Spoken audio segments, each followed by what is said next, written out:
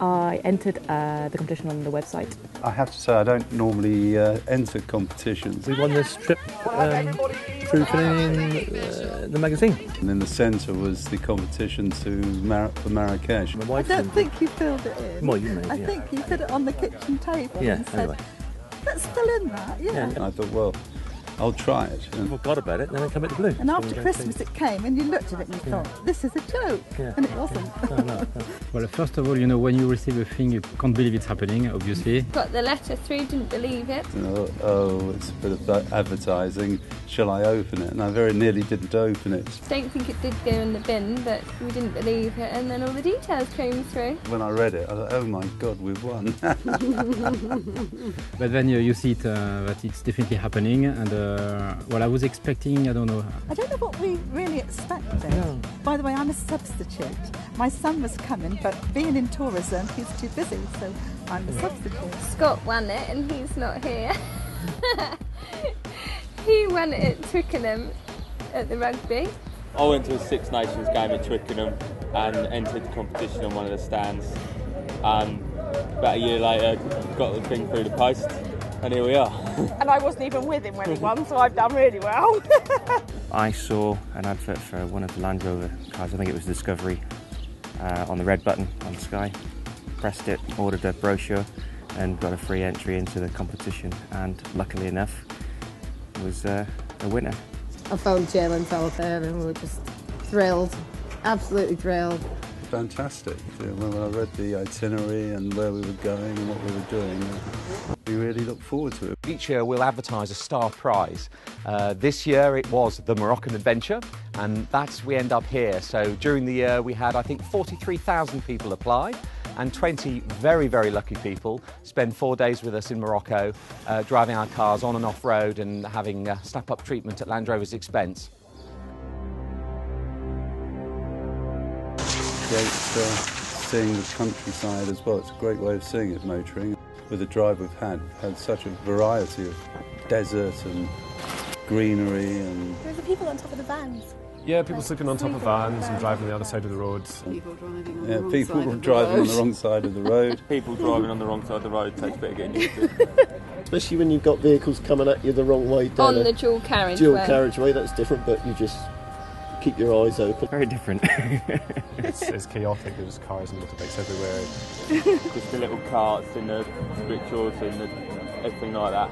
Take away all the taxis and the cars and the bikes, and you think that you're back in biblical times. I should imagine that's exactly what it was like. Well, we've often said between us, it's like going back to biblical times. Yes. It really is. This is another world, you know, to get to see, you know, another side of life almost. Such a mix of kind of the culture. When you see the people. The children are always very happy, smiling, and they always wave to you, and we wave back. I think they always seem very friendly. It's been fantastic, and the driving we've done has just been amazing. And of course the cars have been amazing. But it's just been brilliant. It's been great.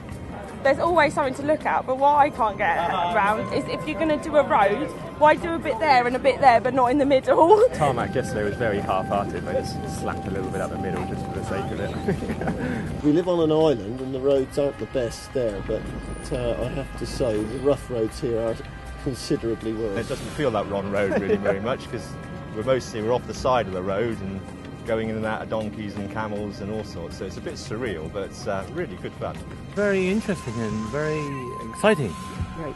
Yeah. Amazing. We didn't expect the convoy, you know, it's so well organised. We weren't sure exactly whether or not we would be driving the vehicles as we have been driving them. It's been phenomenal.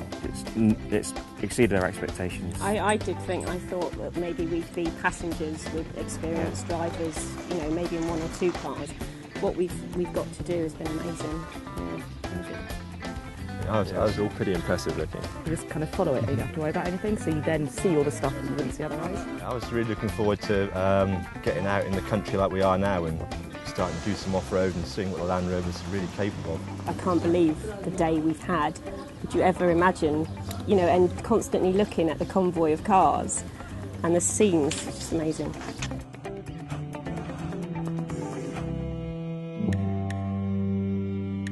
Hotel's awesome. Nice. Very nice. No, but we thoroughly enjoyed it. Really, yeah. Really really pretty. nice. Nothing what you expect. Just little oasis in the middle of. That's really nice. Amazing. It felt like royalty on the first day when we turned up at the first hotel. And I have to say the Casbah Agafé, where we stayed at last night, was just superb. I mean, it really was. I could have been in a different world. They've been excellent. Excellent. It's Very nice clean. to have it rustic and more original, Original. things, especially last night in the castle. It was lovely. quite special. Special. Yeah. It's great having all for ourselves. And pampered, really. It's fantastic. Great to be beside the pool and The place is just beautiful. It's like a palace, isn't it? yeah. Nice some spa treatments this morning as well. Had a facial this morning. Really lovely, really lovely. The welcoming we got at this hotel was really nice. After such a brilliant day, that just topped it. It was really nice to come back to. Here in Morocco, we're staying in some fantastic locations, but they're very much true Moroccan locations. They're not just five-star hotels that you could get anywhere else. And we think that's a really important part of the programme and one of the reasons why people love to come on this adventure. Doing the sand driving that we did today over the dunes, overlooking the ocean, I mean, most people would never get the chance to do that, and it's really blown them away. They've been hugely excited. There's a real buzz now that we've got back to the hotel, and I think they're going to have many, many stories to tell for many weeks. Driving through the dunes, absolutely excellent. I think the sand dunes yesterday was probably the best. Yeah, definitely. Yeah, definitely. This afternoon on the sand dunes, we had the Land Rover. We were first up. Yeah. I wouldn't say that I got stuck.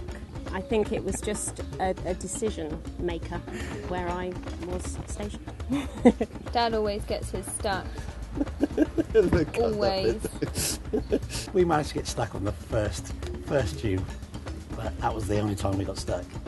But yeah, we got stuck to begin with, but it was great fun. The discovery was really proud that we didn't get stuck. No, we don't. We're dead proud of that. With a £78,000 vehicle, throwing it at sand dunes, it's a little bit daunting to begin with. Remember to keep your eyes open. Yeah. What, are you shutting them? No. Try not to. It was really scary, but it was amazing, yeah. No, it wasn't scary. It was just brilliant. We didn't have to get pulled out, so that was. Yeah, a we bit didn't of get an stuck. achievement, We just stopped making progress. Yeah, what was it that we didn't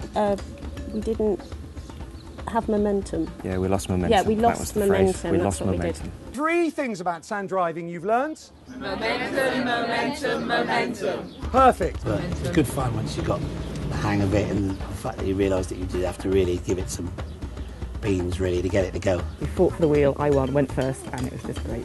I wasn't going to drive at all, and it was so thrilling. I felt like a little girl as well, driving through the dunes, and I didn't get stuck. That's great. You have to take trust in the vehicle. They say it can do it, you know, so you just have to put your foot down and pray that you follow on behind, really, and you don't get stuck. We're already well underway with planning for next year. We're going to have a Catalonian adventure next year, so we're going to go to northern Spain, some fantastic off-road driving there, also some very good hotels. So we're hoping that next year will be as successful as this programme's been. I wasn't expecting to have that much fun, to enjoy that much the driving, and to be at scale at some point as well. So I think that was good, yeah. The organisation, the Land Rover team have just done a fantastic job. We haven't wanted for anything. Everything's prepared, everything's just working like clockwork. The whole organisation of the trip has been fantastic. I think what comes to mind for me is just the old saying, it's an experience of a lifetime. It was an absolutely fantastic experience. Absolutely fantastic. Chance, one in a lifetime experience, brilliant. Once in a lifetime. Yeah, exactly the same. Yeah, it's an old saying, but it was a lifetime experience, one that you just wouldn't ever expect to have. And with the scenes that we've seen and what we've done today, and the convoy of cars and the different situations, just amazing. Fantastic, I think, yeah. Yeah, just an amazing adventure. Yeah. Really worthwhile. I don't think you could improve upon it. No, absolutely. And Morocco, lovely people, good food, and very interesting. Absolutely over the moon with it. Awesome. No, it's been absolutely fantastic, yeah. Everything about it, the whole experience has been fantastic. Yeah, we've been so well looked after. It's unbelievable. Don't want to go home. Unforgettable. Very good, very good experience. I wouldn't have missed it. The world.